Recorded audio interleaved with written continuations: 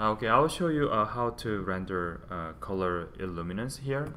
So first you have to do is simply select light meter helper, and go to modify in the second tab on the right panel, and then make sure that your light meter helper 001 is selected, and just go down, and then you will see calculate all light meters button here.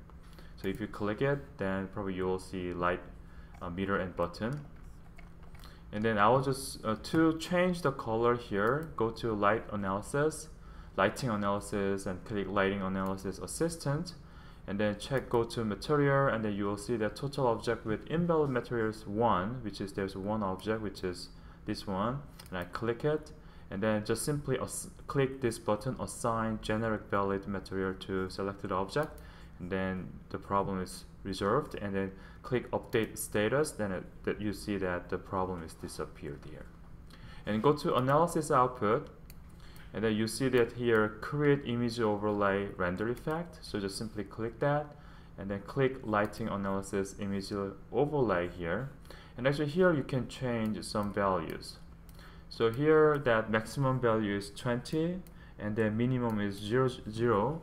So if you check your value here, we kind of realize that the maximum is actually around 11.6.